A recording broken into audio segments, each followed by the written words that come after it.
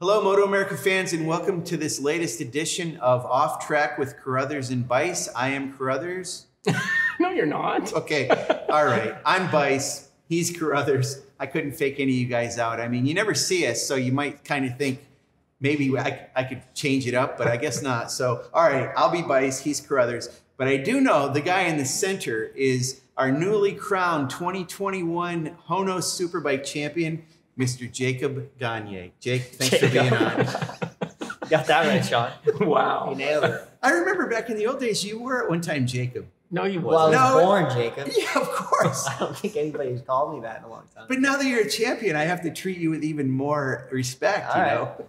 Doesn't bother me. That's all right. Okay, That's all right. so we got Jake on here, and you know Jake's still the same Jake he was before he went nuts and won all these races this year. And we need to ask Jake about this because Jake, it doesn't seem like before this season you hadn't won a superbike race because you won Super Stock 1000. You won a lot of big bike races. I remember you dicing it up in Daytona Sport Bike with Cameron a bunch of times. So it's like hard to believe that at this point in your career, you start in that second race of this season, here's a win, and you've been on this roll like this. Does it seem weird to you? It's a little different. You know, it's hard. It was hard to believe. If you would have said that going into the year that we won every one but one, that would have been a shocker, you know. But I mean, in hindsight, you know, we came in every weekend ready to go with an amazing bike, and you know, every weekend I know I've had the bike to win, so I go out there with the mentality that it's my job to go put it up there, you know. And but yeah, it's been a crazy year. We've had a lot of great races. I've got a lot of wins, led a lot of laps, and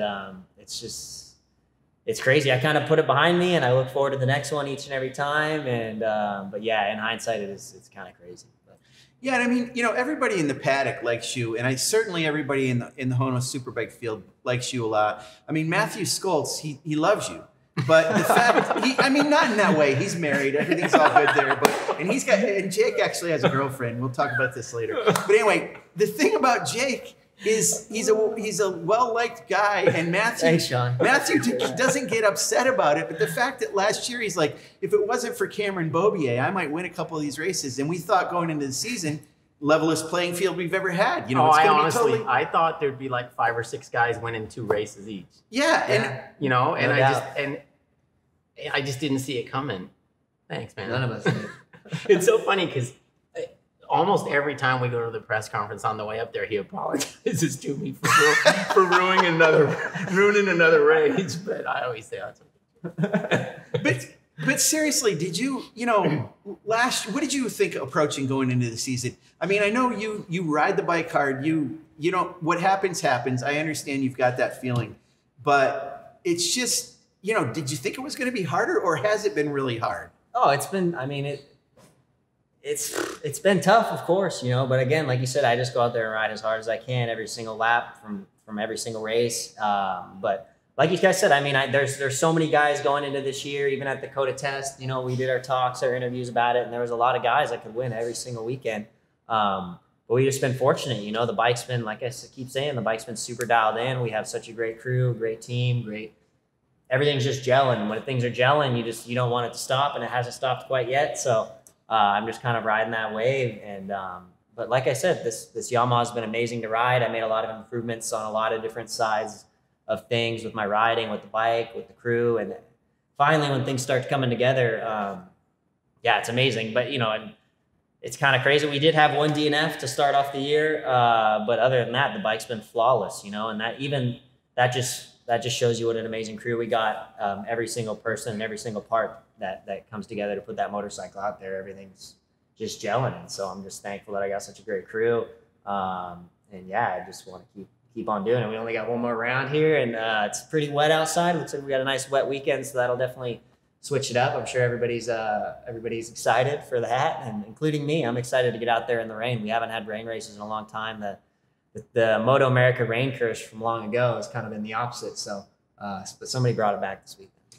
It's funny too when you mention the rain, because it doesn't seem like that long ago we were sitting here and we're thinking, man, it's raining. You know, I would think Jake Gagne might be able to win one of these things finally because it's raining, and you almost did. You made it to about there on the last lap, right? Yeah, that's what we were just talking about. That was, you know, Skoltz was out front. I was chasing him down. That was I can't remember, was that 2017 or so? Yeah, It's been 17. a while. Yep. Yeah, and I threw it away in the last lap, turn 2. I'm sure all the guys were a little bummed about that one, but I had to give it my all, you know. And like I said, a lot of these boys can really ride in the rain, and it's going to be interesting. It's going to be a little different, you know, going into every weekend. The weather's looked killer, you know, and so it takes away a lot of those little variables. But this weekend, we got lots of little variables running around to mess with us. So, but I'm excited, you know. Luckily, I think everybody feels, especially the team, a lot less pressure now that we wrapped up that championship. So we're just going to go out there. It's not even really cut loose. Yeah, we're going to cut it loose. Just go for it. Try to win some more races, and same thing for everybody else. So. Yeah, I mean, so that's the thing. I was talking to Matthew about this, and you know, he's locked up second place in the championship, so he almost has nothing to lose either. So he's going to send it, as you guys like to say. Are you going to send it? I mean, what's your you young boy? Do you have a different mentality this weekend, or is it the same? It's the same. I mean, and I've been sending it all year. I send it every lap, every race, all year long, you know, and like I said, the bike's in a good spot. It feels good, so I'm in a comfortable spot where I can send it, and I can get away with little things, and I can, you know, keep on trucking along. But yeah, everybody's gonna be sending it. It's the last race of the year. We got 3 races, and I know everybody wants to win just as bad as I do. So it's gonna be fun. When you left COTA, the test, I thought you were a little bit different at COTA. It's almost like you realized, like, oh man, like this is gonna work out pretty well. Did you leave there thinking, I think we're in pretty good shape? Yeah, I left there, you know, even in preseason testing before COTA, just, you know, we only tested Button Willow out in California, and compared to the previous year, we made a lot of progress. And, you know, my lap times, my consistency from last year to this year in preseason testing came a long, long way. So I was already fired up going into COTA, and then at COTA, we had a lot of good testing there. We went fast. We focused on doing our job and making sure we could kind of consistently do that pace, focused on a lot of race pace stuff. And so that being said, like it's all just kind of worked out, you know. And but at COTA, you know, I knew there's a lot of guys. Anybody can surprise you any weekend, you know. Anybody can be there, and I've just been just had that little bit of a cushion on pace, and that's made my life a little bit easier to avoid any drama in the races. Fortunately, I've been getting good starts. My starts last year were pretty bad, and I messed up some of my races because of my bad starts, but I figured that out. So yeah, we'll see what we can do this weekend. A lot of people don't not in racing, but the people outside of racing looking in, they don't really understand the importance of a crew. Like they think you can just, you know, the rider's the rider and he can make up for anything. But I think you know more than anybody at this point, like the crew is so important, and especially that crew chief. And you've really got a good one now, and I think you guys have a good relationship. I'm talking about John Cornwell. Yeah, and that's made a big difference too, right? It's made a huge difference. I mean, you know, I had got to work with John a little bit last year with Olins. He came over to help us out whenever he could, and he always helped us really understand and make great progress. And so again, like everybody on that whole team is all really, really working well together. Everybody's doing their job, like I said. With Mike, with Walker, with Darren on the electronics, with Richard doing what he does, and Corndog as well. Everybody's just doing their job. And it's like the further along that we get in this year, the more wins we rack up, everybody's like making sure, all right, let's make sure we got all our ducks in a line and make sure we have everything dialed in, because anything can happen. It's motorcycle racing. But like you said, you know, some people, I guess from the outside, you wonder what it takes to put all that together. And it takes a lot, you know. These super bikes, they got a lot of cool stuff on them. They got you can make a bunch of little tweaks, and it makes a really big difference. And when everything's in that zone, that it's going to work well at every track. You know, I knew even in the beginning of the year, we could bring this bike anywhere and it would be rock solid, you know, just little adjustments here, little adjustments there. And that's a good feeling. I have a question. Do you rule the roost in that truck? Like, no matter who they keep bringing in, do you make sure you're the man in the front there, and like your clothes are where they want to be, and you own the most covered space and all that? I got my side of the little rig up there. Josh has got his side. We got plenty of room. And where were you squeezing the little Tony stuff? You only need a little space. They put them up top where they load the bikes. Did they? Yeah. Oh no! Well, Tony was cool with it. He was all right with it. You know, that guy. Tony's easy, and He's Josh easy, too. right? They're all easy going. They're all good guys, and but yeah, it's funny. We're getting dressed and we see Tony up there crouching. Well, he doesn't have to crouch down as much, but still up there getting dressed and everything. But it works out well, even, like Josh and I and Tony for those weekends, we all getting ready to go, getting dressed up, suited up side by side, but it doesn't change anything. We're all in our zone doing, focus on what we got to focus on. And you don't have Cameron's smelly socks. Right. Oh, yeah. His foot spray's still in there. Nobody needs it, though. Nobody wants to touch it. What was it like to have 3 guys on the team? Did you like it? And what was it like to add Tony? Did it make it more hectic? Did you feel like it's just another Yamaha out there? I mean, did he likes to tweak things. I know he was talking to Richard a lot. Did he ever try to impart any wisdom on you, or did you try to help him? I mean, tell us about it. Tony's a great guy, and like I said, I've known him a little over the years, but even this year, those couple races we got together, we got to hang out and talk more than we ever really have. And I've always loved Tony. I've always respected him for what he's done over his career. But we've had a good time together. And but everybody kind of does, they all still kind of do their own thing. And having 3 riders on the team was awesome. I was stoked. It's another Yamaha up there to do work, and another attack Yamaha, especially. Those boys are going good. And but it didn't really change our program. We're thinking forward. I'm thinking about what I got to do in practice and qualifying in the races, and whatever goes on, hopefully behind me, I don't stress about it. One of the things interesting about you is your talent and penchant with motocross, and the fact that you still train with it, and the fact that you qualified and raced in an outdoor AMA motocross at Salt Lake City at Utah. So you've got that in you. And I think in the past, from what I understand it, you have tended to use the rear brake, maybe to excess sometimes. You still doing that this year? Yeah, that's been one thing that we're always working on is, of course I'm going to use the rear brake, but there's spots where I don't need to use it. You know what I mean? In the past, I've been used to maybe using it to help with the wheelie or using it on the exit turns and places. It's always, I think with most people, you can look at their data if they're kind of a rear brake guy, and you can tell where they're a little uncomfortable and where there's a little bit of uncomfortable feeling. Me, and I think a lot of guys naturally will just give the rear brake a little squeeze, try to bring the bike back to you. But the more I dial my riding in, the more we dial the bike in, the less and less I need to use it. But, we're still, every weekend, we're still looking at, okay, hey, do you really need to use it here? Do you really need to use it there? Because, these bikes, they got fantastic electronics. Why don't they just take it off? In case I send it off in the grass, I still want that thing. Yeah. They work well in the grass. They do work well in the grass. So. One of the things I remember from last year is at Ridge, and it was that one start where it was like, what? You were spinning the rear tire. So, I mean, I'm not trying to be a jerk about it, Jim, but I'm just trying to ask you, like, what happened? And what are you not doing now that? Well, last year I was, and I guess with my motocross background, like I'd always, when the light goes on, I give it a, find the spot in the clutch so it's ready to go. But I was always having a finger or two on the front brake, so you just to keep from creeping. And that was at Pittsburgh. I remember because I think it was after the race. Kyle Wyman behind me. He's like, dude, I saw you lighting that thing up. There was smoke coming off the tire. You messed up my whole start, whole program. But that was the thing. I was using the front brake to kind of make sure I didn't creep, and this year, these guys are on me. I don't want to see a finger on that front brake on the start. I'm like, all right, I get it. And so I've changed a couple of those little things. And but that's like kind of why that caused issues. And then I'd kind of, if you have the front brake on and I'm trying to go, I could be, even when I'm still at a complete stop, I could still be kind of getting the clutch hot, smoking it a little bit. And that's why I had issues with roasting some clutches last year, which was completely on me. And so I had to figure that one out. So what happens? You get off the start and then it grabs. What's wrong with the clutch at that point? Like last year, it gets hot. Yeah, it just gets really hot and it starts slipping, Okay. It starts slipping. Even that happened I think I learned my last lesson even at Road Atlanta this year. I think it was the second race, the race that I won.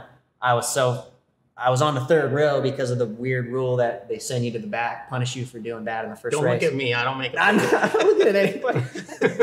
But even at the first race or the second race in Atlanta, after we DNF'd, I was fired up. I wanted to win that thing, and I was on the third row, so I kind of did the same. I kind of slipped the clutch a lot more rather than just letting it out and keeping the RPMs a little lower. I just had to scream and trying to get out of the hole. And a couple, even 2-3 laps in, if you start to feel the revs, the clutch starts slipping a little bit. So I had to adjust. Luckily, I knew which way to adjust the clutch to get some free play back in it, because it loses some of that free play and binds up. And so, luckily, I figured that one out. But then the clutch kind of came back to me. But that was, ever since then, like I said, I've worked on my starts. I figured out how to get the thing out good and safe and fast, and that was kind of the key for this year. Sure. It's like a night and day difference. Your starts have been amazing. Do you think, I mean, it's a lot of stuff, but do you think that's been a pretty big factor in what you've done this year? Totally. Okay. You know, I mean, and that's kind of been my game this year. You know, if I know I have the pace, so I want to go out there and get a good start. And if I could lead from first turn, that's the ideal situation for me. You know, I don't have problems going out and doing my laps by myself. I prefer a clear track, and if the guys want to come with me, try to hang on, that's what they're gonna do. And but for sure, luckily I've gotten off to a lot of great starts. It's kind of helped me avoid drama, helped me avoid, you know, getting in the show that's going on behind me, and I can focus on doing my laps and trying to just get out of there. I think the fact that they all know that you're beating them in the first 2 laps, I think it causes them a little bit of angst.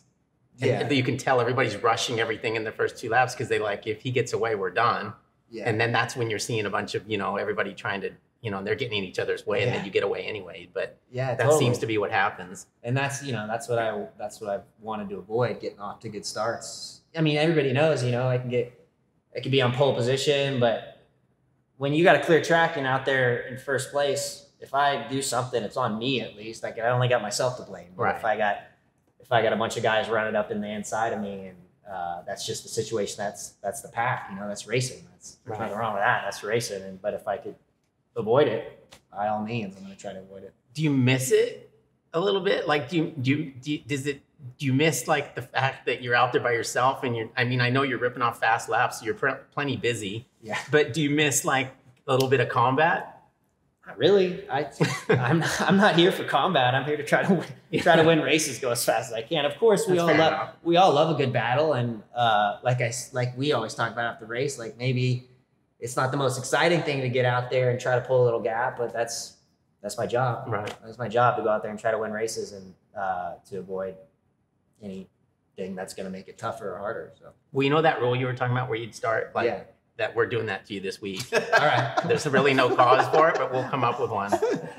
But Sean was in charge of that part. And I'm all about that. Yeah. You're still here, Sean. Yeah, jeez. Hey, so I want to ask you, this is something I always remember that Ben Bostrom said, and he said it to a few people, but you formerly raced in World Superbike. So one of the things Ben said when he went from AMA racing to World Superbike is he said, man, I learned really quickly that you have to be on, and you have to, from the word go, you have to be as fast as possible. And it seems like that's your mentality now. I mean, you want to lead all the time. You don't want to get in any dices. You just want to get up there and go crazy. Is that something you had from World Superbike, or have you just always raced that way? I think it's something I've learned over all the years. And in World Superbike, obviously, I remember going and we'd go out in first practice, and you go out and you see 3 laps into first practice, you see Johnny Ray already down to the freaking lap record pace. And you're like, okay, well, this guy, he's going out with a plan. He's going out knowing what he wants to do. He's not screwing around. He's just going out to try to go fast and get that head start on everybody. And so that's kind of, I learned that over the years. You know, even in the past, it's like when I first started road racing in Rookies Cup, there's almost no way you're going to get out and pull a lead. It's like, sometimes you are just, all right, I'm going to chill here. We got 10 laps to go. I'm going to relax. I'm going to see what this guy's doing. I'm going to see what this guy's doing. I'm going to see where I can make that progress on the last lap. But things change on bigger bikes, especially super bikes. You know, it's like I said, I'm going to try to avoid any of that drama if I can. And to me, it's fun. I enjoy going out there and doing my laps and ride. You know, it's not a cakewalk. Just because I'm out there and I have a second lead or 2-second lead doesn't mean I'm cruising around. I'm still going. You know, right. And of course, I'm always keeping an eye on my pit board, and if we got to turn it up a notch, drop the lap times, I'm always ready to do that too. So it's kind of it's like motorcycle chess or something. I don't play chess, but I know you're not big on looking back or looking forward. No. You like to live in the moment. Yeah. So this question is going to piss you off a little bit. But do you, based on your success you're having now, is it hard for you to not wish that this was 3 years ago? Yeah. Because your whole world could be different. you know, you could be, if this was 3 years ago, next year you're going to Europe. Yeah, again, I don't waste my brain power thinking about that stuff. God, I waste too much of mine. I know. What if?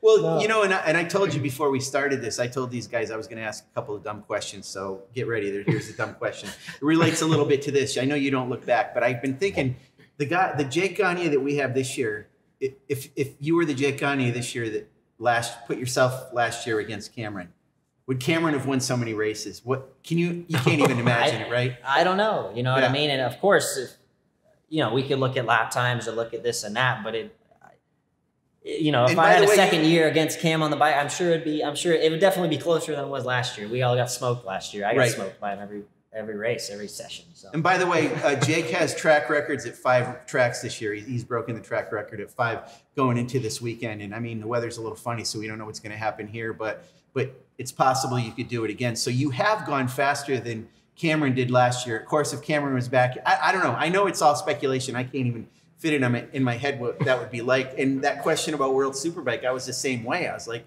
you know, so then here's dumb question number 2 of maybe some more. No, you don't have time for any more. You're not about to sit here and announce anything. I get that. But I want to, what are you doing next year? I don't know. I'm focused on, I got a couple more races here this weekend. That's all I'm thinking about. Yeah, and there was like people send me texts. I don't go on the internet and all that. I don't read all the stuff, but people send me stuff like with this and that from Europe. Oh, And nobody's talked to me. Nobody said anything to me, and I hope to be back here on this Yamaha racing MotoAmerica Superbike. And I mean, of course, I'm open to anything, and if there's a good opportunity, a great opportunity on a motorcycle that I'd love to ride and a team that I'd love to be on, then I'm open to anything. But I'm fortunate that I get to ride a motorcycle, the best motorcycle I've ever had. I'm having more fun racing motorcycles than I ever had.